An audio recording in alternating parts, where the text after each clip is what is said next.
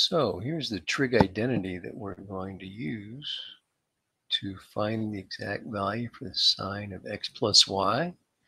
That is the sine of the sum of two angles, x and y, is equal to sine of x cosine y plus cosine x sine y.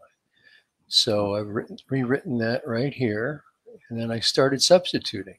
The sine of x we know is 3/7, and the cosine of y is -2/5.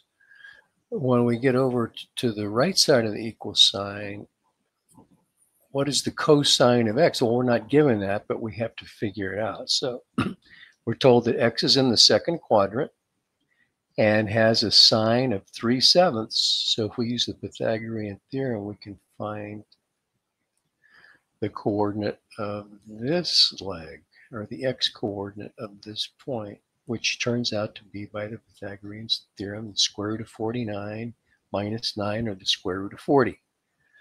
And so the cosine of x is the square root of negative square root of 40 over 7. And likewise for y, y is in the second quadrant and has a cosine of -2/5, which means the y coordinate of this point, by the Pythagorean theorem, is the square root of 25 minus 4, which is 21. So we get the sine of y is the square root of 21 over 5, opposite over hypotenuse. So if we multiply these all together, this is what we get. I didn't say 40 times 21. I pictured 40 as 4 times 10, because I'm going to put this in simplest radical form.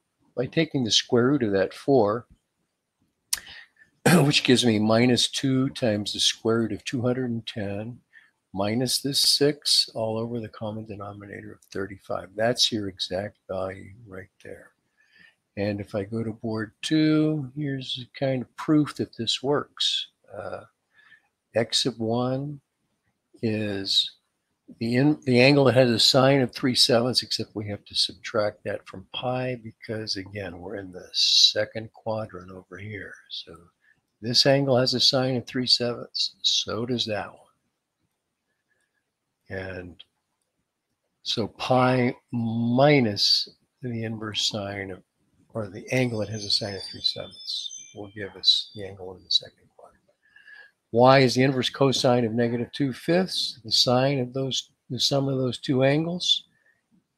The Desmos graphing calculator gives me that answer, and that matches the exact value that we got. So there you go. Hope that helped.